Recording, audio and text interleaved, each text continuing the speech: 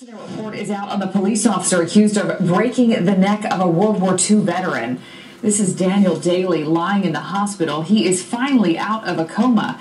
The Orlando Police Department says its officer did nothing wrong when he used a technique to subdue Mr. Daley, a move that broke his neck.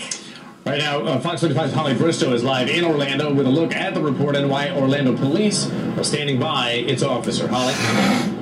Well, Bob, the case is closed. The internal affairs investigation is over. Chief Val Demings and 6 high-ranking officials here at the Orlando Police Department say that Officer Travis Lamont did nothing wrong when he took down the 84-year-old and broke his neck. They do say that the neck breaking was an unfortunate part of that takedown. I did speak with the 84-year-old's attorney today. He tells me that this report isn't worth the paper it's been printed on. Take a look. 6 senior-ranking Orlando police supervisors signed off on approving the level of force Travis Lamont used when he took down 84-year-old Daniel Daley in this parking lot September 18th. That takedown broke Daley's neck, and he's been in the hospital ever since. The report reads, quote, due to the sudden aggressive actions by the subject, coupled with the subject's statement of intention to, quote, knock this cop out, I find the officer's use of control technique to be the appropriate response in keeping with department policy. Officer Lamont was called out here after Daley got into an argument with a tow truck driver who was about to haul his car off. According to the officer's report, Daley kept putting his hands on the officer's shoulders even after the officer told him, quote, sir, please don't touch me. The officer claims he used the push bar method after Daley lunged at him and grabbed his neck with one hand and cocked his other hand back as if to throw a punch. Daley's attorney, Mark Nejames, says this report is absurd and that the officer abused his power. The state attorney's office brought no charges within days. If an officer was being battered, why would charges be dropped? If an officer was being battered, why would 4 witnesses say otherwise? If an officer was being battered, why would not a fellow officer come and render aid? If an officer was being battered, why are they making up stories that my client had a knee to his back and was resisting with a broken neck at 84 years old? That's insanity.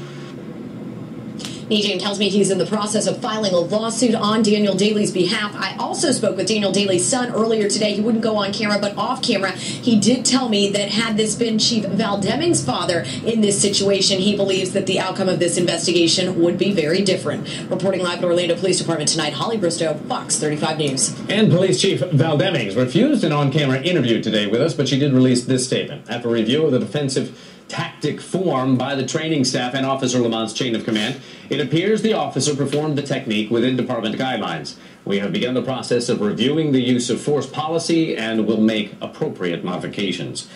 Fox 35's David Martin talked with Walter Zelisko. He's retired chief of police for Jersey City, New Jersey. And he now runs a police management consultancy right here in Central Florida. You read the report. You don't think Daley was a threat, do you? I don't. I've been in a number of situations where you're escorting drunk people out of the bar. They're going to rabble on and they're going to say things. Most of the time, it's just a harmless verbal threat. Where do you think Officer Lamont went wrong that night? If his intentions were to arrest this individual, he should have gave him verbal commands to place his hands behind his back, advising him that he's being placed under arrest. Secondly, if the subject resisted, then you have soft control methods of force. Taking the individual's arm, forcefully putting it behind his back and handcuffing him. But Officer Lamont went right to the hard control method and using a knockdown or takedown method, which clearly wasn't justified in this situation. Val Demings, chief of police, says it appears the officer performed the technique within department guidelines. How do you read that? The question is not whether he used that technique properly, it's whether he should have used that technique. She now says we've begun the process of reviewing the use of force policy and will make appropriate modifications. What could she do? Just because it's written in black and white that this type of force is justified, the officer should use common sense in how to apply it and whether that situation presents itself there. Well, now you've got an officer who this will forever haunt him no matter how it turns out, right? How does he recover from this? The danger of situations like this is that in the next incident that he responds to, he may put his guard down, and ultimately he may be injured, or someone else may be injured, because he's going to be reluctant to use some type of, escalated use of force to control a situation. And you can read the entire Orlando Police Report for yourself. It is on our website. Just go to myfoxorlando.com.